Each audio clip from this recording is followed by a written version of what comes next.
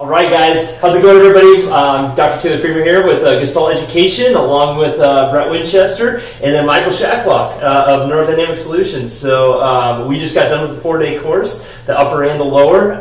It was like drinking through a fire hose, but it was such a good weekend, and really put it into perspective of why the NDS logo is one of our core four, and why it's so important to our approach. So we had a really fun time hosting you. So it's been a great pleasure. Thank you. Yeah, it's really good. So do you maybe want to just give kind of an overview of kind of the concepts that we went over this weekend? Yeah, and absolutely. that? Yeah, absolutely.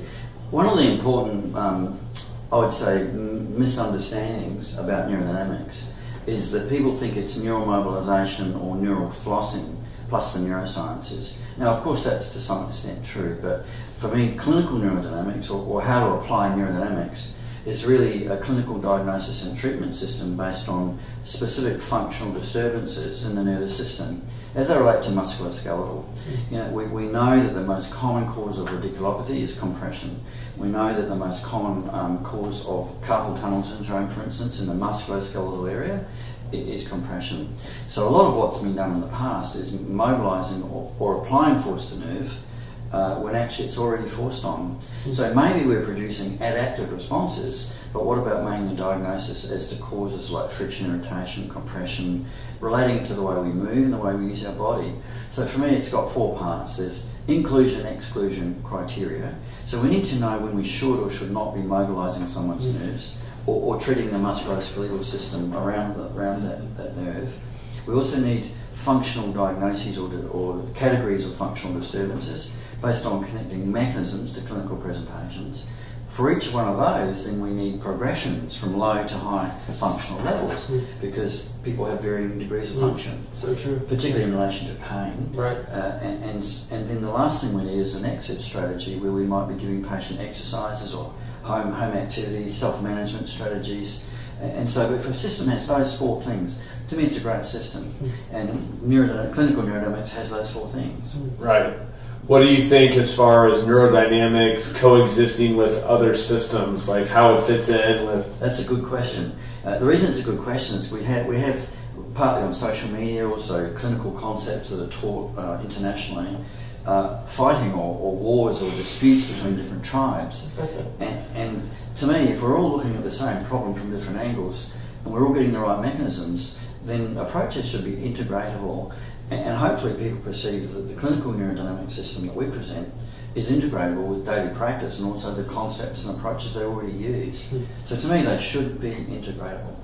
Yeah, and I think as the weekend went along, I mean, we had many discussions about its relationship with MDT, DNS, manipulation. So I think it actually fits perfectly. It really does. It really does. And even you know, Brett and I have been fortunate to take the course before this, and the amount of understanding I think that we gained just in seeing it the second time really put things into perspective, and man, I'm so excited to get back into the clinic and start applying some of the things that I was doing wrong, you know, and then some of the things that I forgot about that are going to be really game changers. So I don't think anything gets more bastardized in manual medicine than neurodynamics. I think more people think, and I was guilty of this also, you think you know it, and then until you go through your course, then you realize you don't know it. You don't know it. Yeah. You don't at all. Yeah. So it's not just flossing. No, it's much more than neuromobilization, and it's about linking mechanisms to presentations and being catering for the uniqueness of the patient.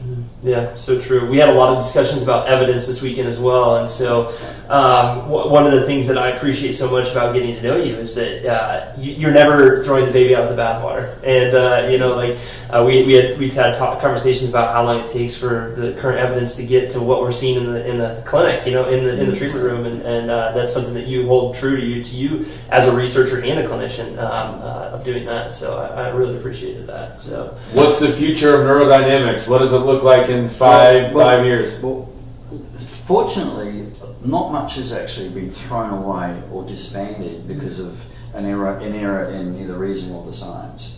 So most of what's happened remains, but it's a foundation on which we develop the future. And for me, if we think of where manual therapy sits with science, there's obviously an excellent facility to produce short-term changes, But for me, long-term changes are also related to how people behave, how they move, and how they exercise and rehabilitate themselves or improve their own performance. So for me, neurodynamics must go into activity, movement, exercise, and performance in a way that matches current concepts on how people move. Sure. And you're currently kind of working on some curriculum for that? Right. Yeah, that's exciting. We're working on an exercise system for neurodynamics where we'll be integrating with other approaches so that we can help people move better, maybe protect their nervous system better, or move their nervous system better, and move much more functionally and efficiently.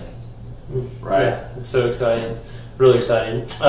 We'll have you back every year if you'll have us. Yes. So our plan going forward is to have repeat this level 1 course next year, and then the year after that dive into the more advanced neurodynamics. Beautiful. And so what's kind of the difference between the level 1 and then the next level? Yeah, the next level takes into account a few more things, and one of the common clinical events that it takes into account is when someone has, for instance, pins and needles or pain down a limb, and you do a neurodynamic test, and it's perfectly normal. Now, we would normally suspect that there's a neurodynamic problem with radiating pain and neurological symptoms. But if you're doing a neurodynamic test and it's normal, it kind of suggests that fundamentally there's not much wrong with their nervous system. So probably what's happening is that they're having abnormal force applied to the nerve.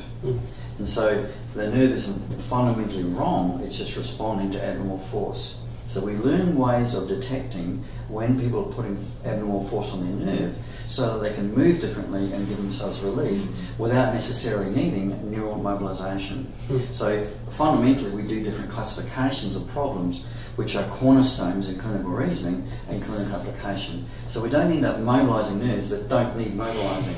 Right. Which I think that's a huge irony. I think the people out there that haven't been in your course, they go into that at a time when they shouldn't be doing it. That's like the really big irony of it. When they're doing it, they shouldn't be doing it. Sometimes the nerves just need to be put in a position to rest. Absolutely. Yeah. And there are also more nerves to treat. We look at the myodural attachments between the rectus capitis posterior minor coming under the occiput into the dura for cervicogenic headache. We look at, we treat suprascapular nerve, axillary nerve, radial sensory nerve, median nerve and ulnar nerve at the elbows. We also treat hamstring injury related to the spinal cord research that we've been doing on how the cord moves and how the sciatic nerve moves in relation to cord movement. So we use contralateral neurodynamics to help us make a diagnosis of a neurodynamic aspect to hamstring injury. And we've done some research recently that shows that we can move the sciatic nerve quite specifically compared to biceps femoris. So we're finding more and more with the research that we can be more specific than we originally thought. And so we're going to be developing rehab and motor control and performance strategies for hamstring injury in relation to those who have a neurodynamic or sciatic nerve element to that problem. That's just one of the other things. We also have some new diagnostic categories for the lumbar spine, sliding and opening and closing dysfunctions. We also treat saphenous nerve, medial knee pain, anterior hip pain, coming right down to the ankle, and even Morton's neuroma and the cuboid syndrome. So there's a lot of new conditions that we apply new principles to and expand the area into other parts of the body. Wow. So awesome.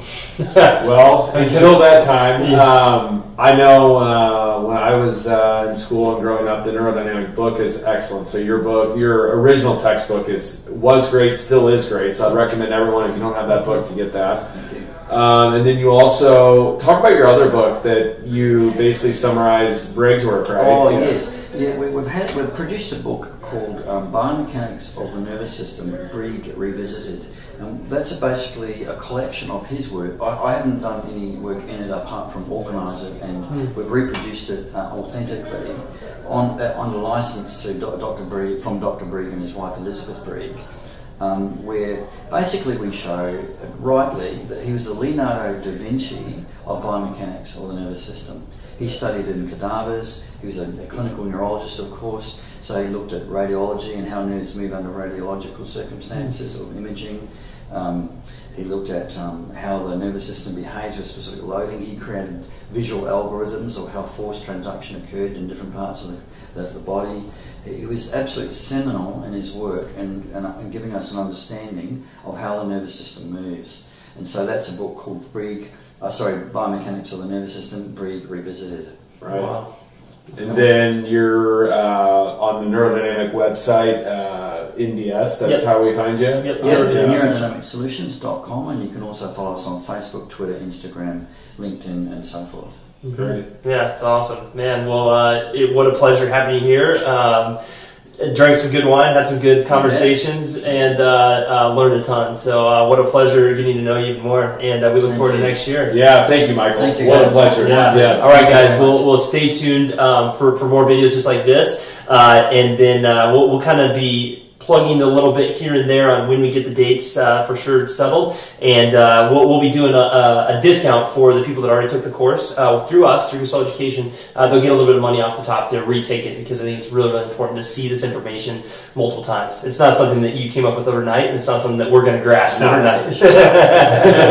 So anyway, thank you so much for tuning in, guys, and have a great day.